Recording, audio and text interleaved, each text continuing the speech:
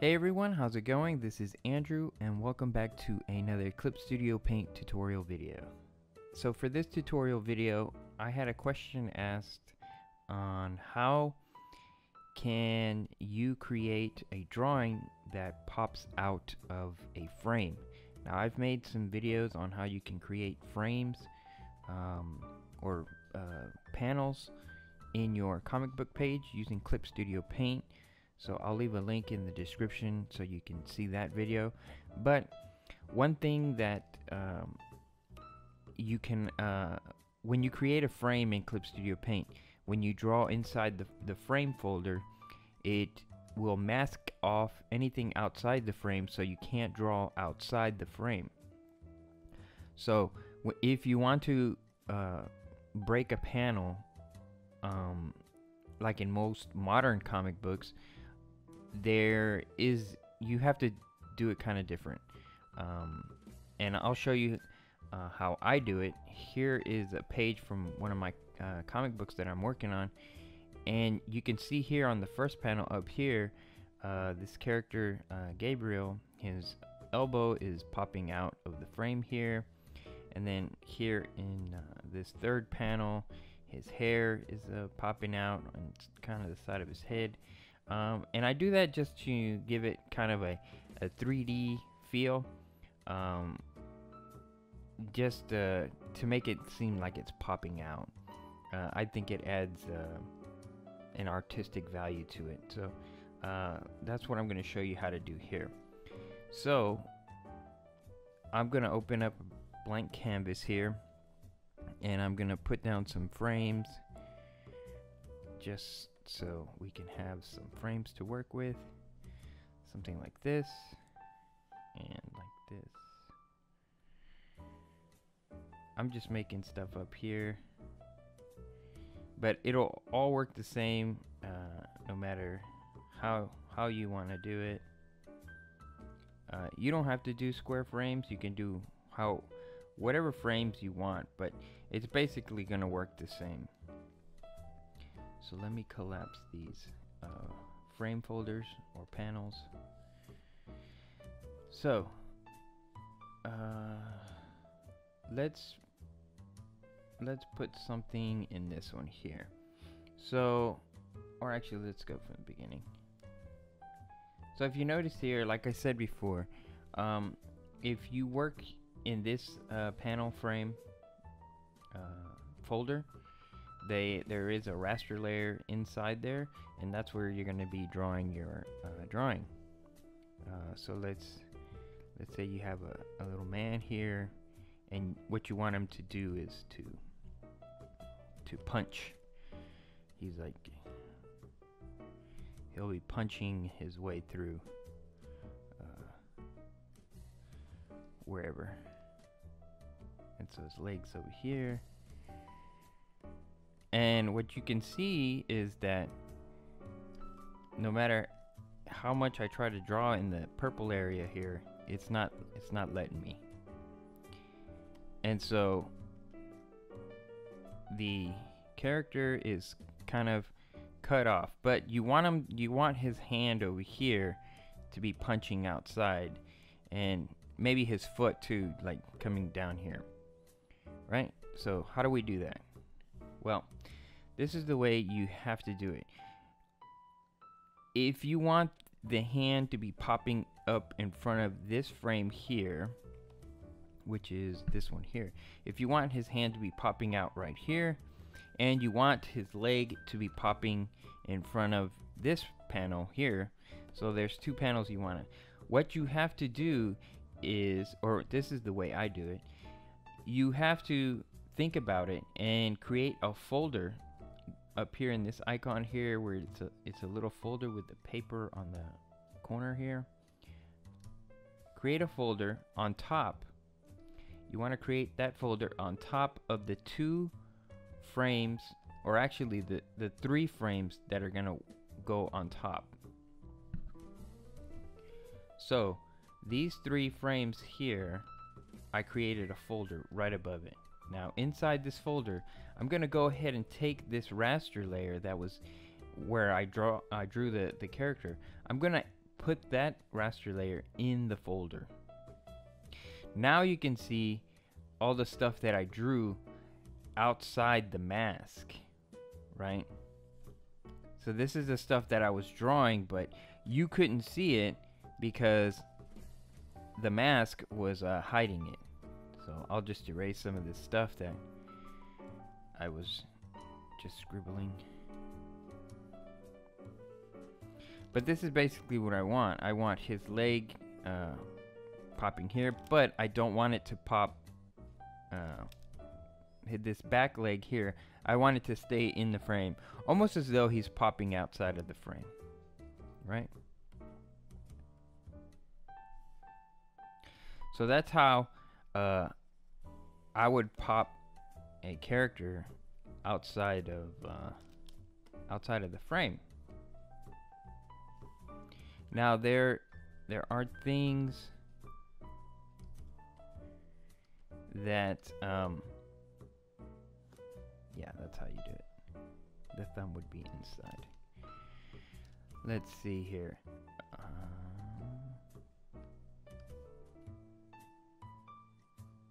Now, there are things that you need to do to say that in this particular example, there's nothing really that's touching the edge of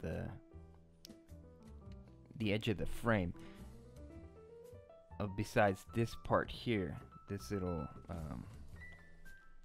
besides this little foot here, that's the only thing we're gonna have to cut off. And what I mean is, hold on, let me show you. If I clean this up a little bit, so his knee is gonna be here, and his foot is like that. Now you'll notice that because I want his leg, this back leg here, to be still inside the frame, you'll notice that I won't draw it complete, because if I keep drawing it, it'll be outside the frame. But I want it inside the frame. But what you'll notice is that if I go and attempt to color it, in fact, let me just use the lasso tool. If I use this lasso tool here, that's called shrink selection. If I select this thing, this character, the lasso tool is going to outline the character. But what you'll notice here is that because this is incomplete here, even though you see a frame, in fact, let me make the frame invisible. You see that this is not closed off. Now that could be a problem, especially when you if you're gonna want to color your character, then that's gonna become a problem, because again, it's not closed off. Even though it looks closed off when you turn the frame on. So what I like to do is I go to the frame folder and I lower the opacity.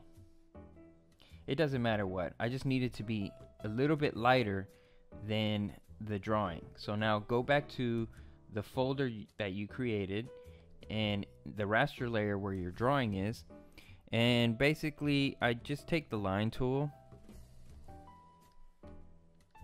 and I just close it off, and I keep the line inside the frame. Oops, that's tapered. Let me keep that. Let me do a thin line.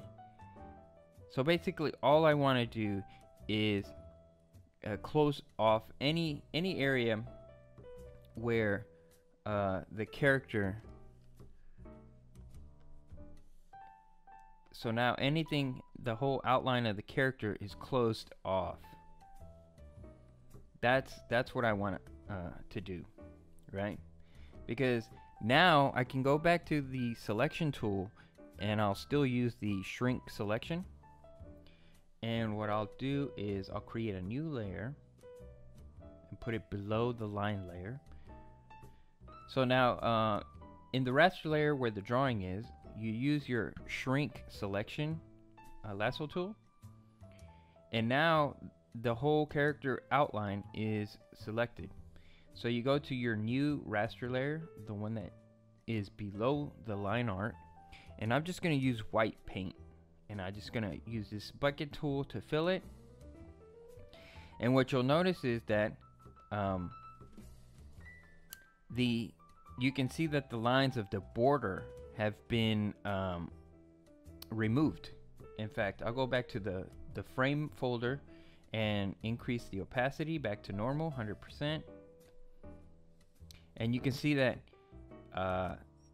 the leg is now on top of the gutters here, and also the arm is above the gutters. So now your character looks like it's popping out of the frame.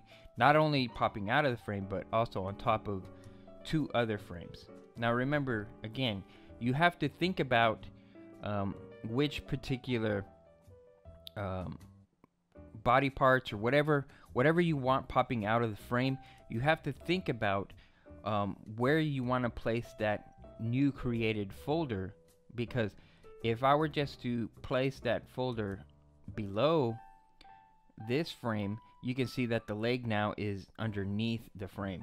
So the order at which these folders are stacked is important. Again, you can, if you want, you can put it at the very top, which gives the folder first priority, which means it'll be on top of everything. But it's not really necessary, because the drawing is really not on top of these 3 lower folders, so it really doesn't make a difference. I mean, you can still do it, but all I needed is to be on top of this particular folder, because that's the where the leg is, and I needed to be on top of this folder because the hand is on top of that. And then of course I needed to be on top of the very folder itself, where the character's coming out of. Now this also helps out with just a little extra. If you go back to the folder where the character is and create a new raster layer in that folder, what I like to do is now you can add backgrounds to it. If you want, you can draw something, a background. This is kind of small for me. I wouldn't draw a background, but you can if you want. You can put buildings, you know, and you'll notice that you can't see the lines behind the character, and that is because your character is on this folder up here. See, here's the line art, and here's the color. And in fact, if I remove the color from the character, you can now see the lines of the building again right behind him.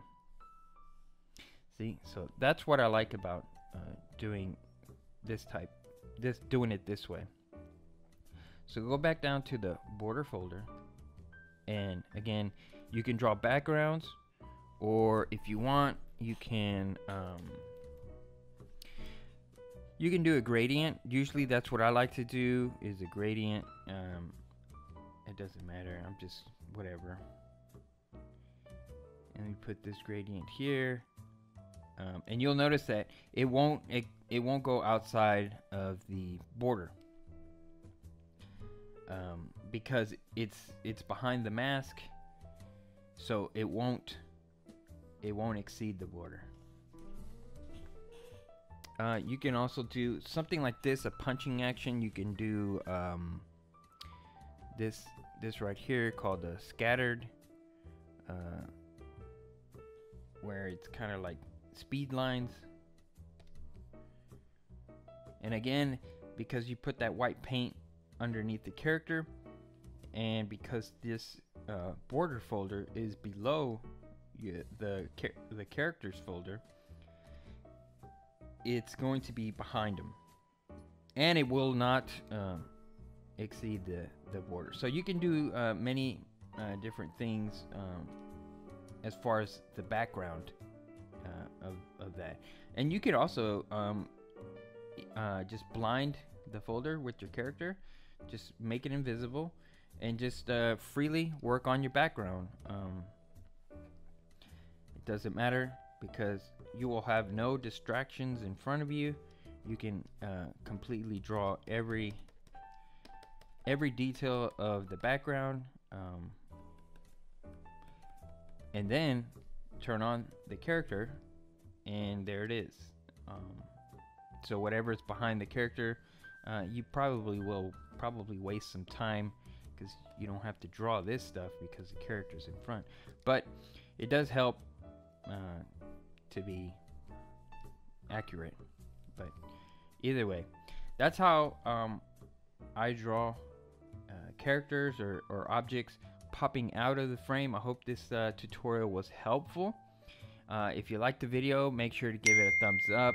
If you haven't subscribed, please consider subscribing. I make these Clip Studio Paint tutorial videos. If you got any suggestions, leave comments on any of my videos. If I see your comment, I will try to explain it as best I can, and if I can't explain it, I'll make a video of showing you how to do it, if I know how to do it. So yes, thank you for watching, and I hope to see you guys in the next one.